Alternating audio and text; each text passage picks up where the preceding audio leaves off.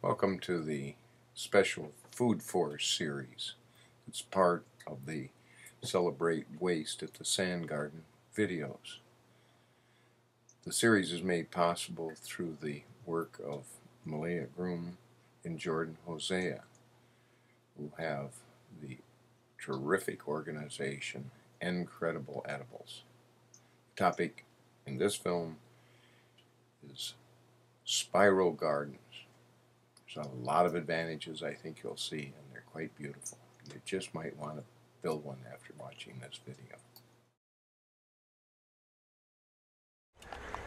Hey Jordan, what are you doing today? Sculpting a spiral garden bed,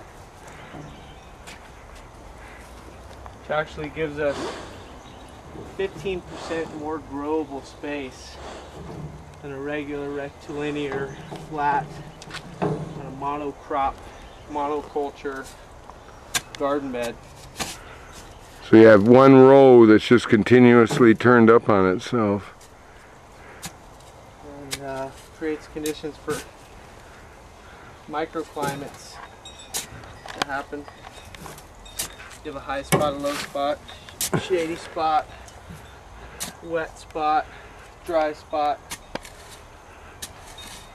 And why is that? Just the different orientations with respect to the sun? Or? Yeah, as well as height.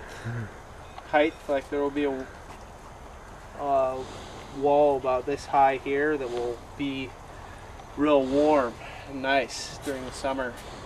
So there'll be some plants that really like warm, dry, sunny faces, medicinal herbs. Well, even in the winter that'll get also a really nice westerly sun. Exactly, but then in here this will all be pretty low, but this wall will be high in here. This side will be low, so there will actually be shaded spot back in here. So it'll be like a northeast facing face over here. And there will be a mound that way. And then there will be a mound in the top of the spiral, you know, about this high. So that alone creates its own microclimate.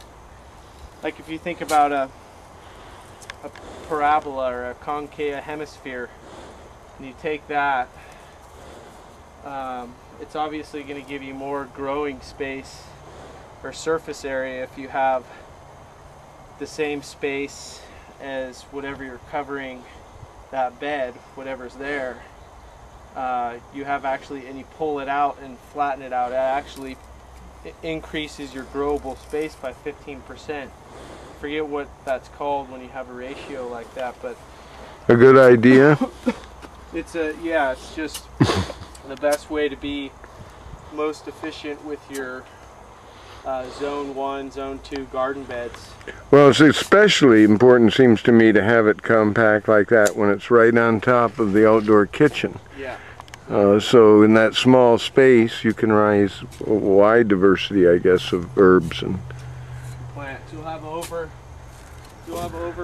close to probably 30, 40 plants planted in this one spot right here. It's that one probably 5 by 5 little spot.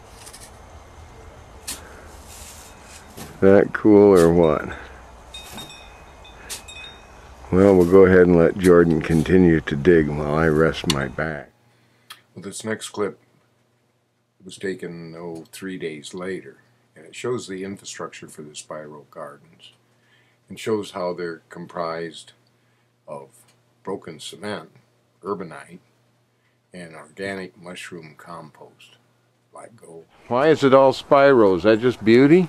Well, it's not just beauty, but it's so you can sit on the top and pick from the apple tree or pick from the herbs that are here, or sit and have a cup of coffee while your mate is cooking a meal or in the kitchen.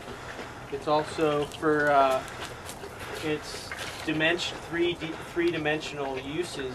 It'll actually create 15% more growable space, because wow. You'll have a high spot and a low spot, a dry spot and a wet spot, a shady spot and a sunny spot. So you have these microclimates where we can plant up to 30, 40 plants in this one spiral itself, along with the fruit tree. This is the real article now. The real Little spiral. We get our 50% increase in space here. Exactly. And about probably seeding about 5.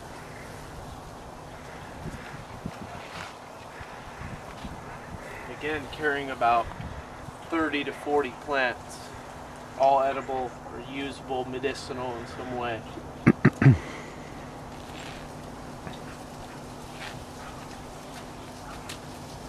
All chunks of concrete recycled. What's increasingly being called urbanite. Urbanite. Well, believe it or not, this is that spiral garden 3 weeks after the last film clip.